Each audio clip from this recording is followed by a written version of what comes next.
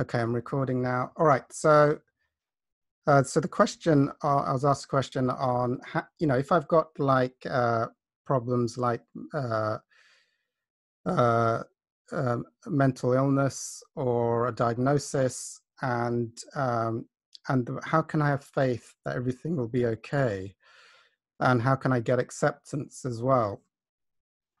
A few things on that.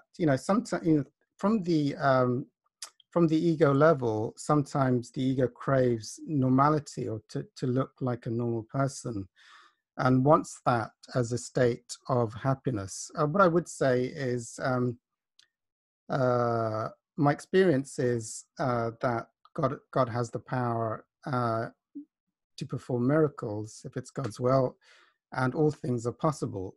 All that's required for acceptance and to have faith and to have that trust that everything will be okay is, and the word acceptance, I mean, acceptance, like surrender, like forgiveness, they're all the same thing. It's basically letting go, letting go of everything that you're holding on and having faith that if you let it all go and give it up to God, then God has the power to perform miracles.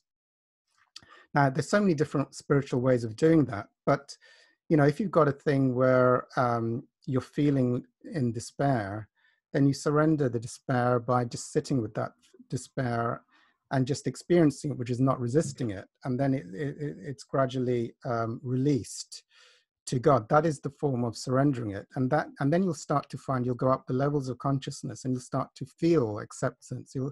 That deep despair will start to lift as you just be with it rather than try and use to escape it or distract yourself from it.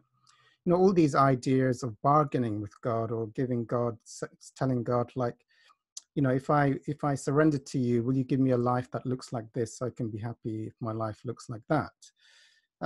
And that stuff as well, I would just also surrender to God and trust that God will either give it to you or give you something better. But when you connect and surrender anything, to accept something completely means really when you 100% accept something or 100% forgive something or 100% surrender something, it's no longer occupies your mental space. It's like you're clear. If I 100% accept something, it's like I no longer repeat thinking about it. It just disappears from, if I 100% forgive something, I no longer, it's like I stay in the present moment, and my ego that wants to bring that thing back into this moment has disappeared. It's been transcended through a mechanism of acceptance, forgiveness, surrender, or any other spiritual mechanism. Understand, the more you accept things, just let things be as they are and try not to change them. The more you forgive anything there's unforgiveness for, which is creating a conflict, the more you just, use whatever spiritual mechanism, you're not fighting the world in any way or fighting whatever conditions are, and have faith, a deeper spiritual intention, your vibration will increase, and the miracles that get orchestrated from complete surrender or acceptance will come, in my experience. I've not, I think the only things that could work is if there's some kind of ego deception going on, which is blocking you, in which case you could pray for those to be revealed or have a spiritual mentor, which will just highlight anything that's blocking you from achieving the grace from within.